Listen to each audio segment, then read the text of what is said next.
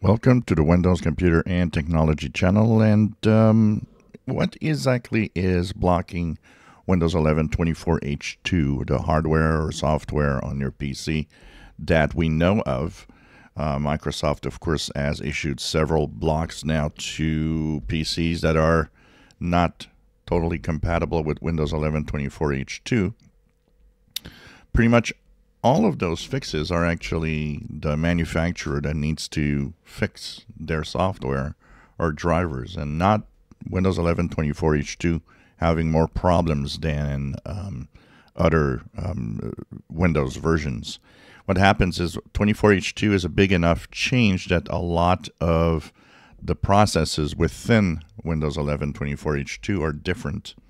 So they are causing issues that weren't there with the previous version.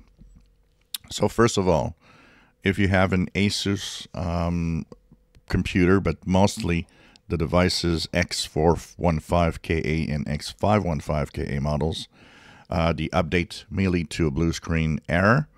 And so this is a specific problem due to compatibility issues confirmed by Asus. And, Asus will roll out firmware updates to via Windows Update for its own apps. So once again, you see that it's the manufacturer that has to change something. The Voicemeeter app, we talked about it. It has a memory management error when you try to open the app after installing Windows 11 24H2. And this has to do with a incompatibility between the Voicemeeter driver and Windows 11 that updated the memory manager. So it creates an issue. So once again, the manufacturer will be rolling out a fix. Integrated cameras, a lot of issues are reported with integrated cameras within the Windows 11 24H2 operating system. So especially if your camera has object or face detection features, and it will affect, of course, the camera app, the Windows Allow facial recognition, and other third-party apps that use integrated camera for detection purposes. Funny, but it doesn't do that with an external camera. It really seems to be internal cameras only. If you're in universities, you might know something called Safe Exam Browser, which is a third-party solution for universities and corporations such as banks to do internal exam more securely.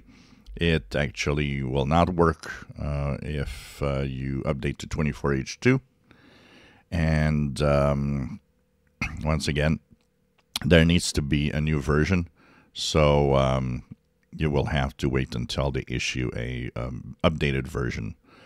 Easy Anti-Cheat has a blue screen. It's used for what? A lot of games, including Fortnite. So if you have that problem, you will see a blue screen with the anti-cheat. There's a mitigation that is available.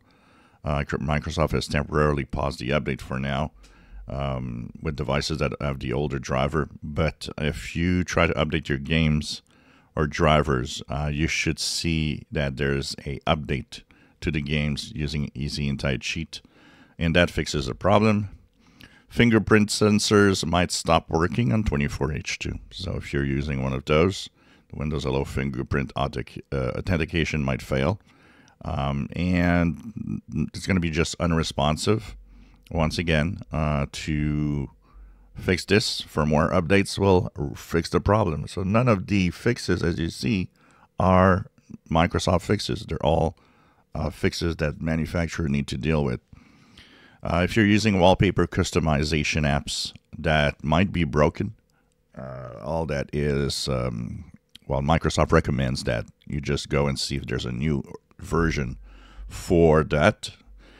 Intel Smart Technology, this has been an ongoing problem for such a long time with all sorts of versions of Windows, even Windows 10. Intel Smart Sound Technology has a problem. You need to have the newest drivers to fix it.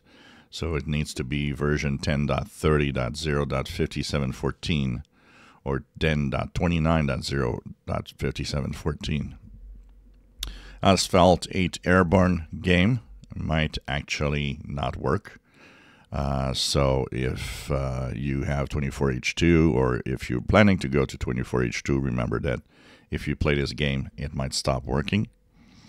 And for the rest, well, if it's blocked because of one of those mentioned software and hardware issues, make sure that you check for updates of all of that to be up to date. Once that is done, the blockers will be gone.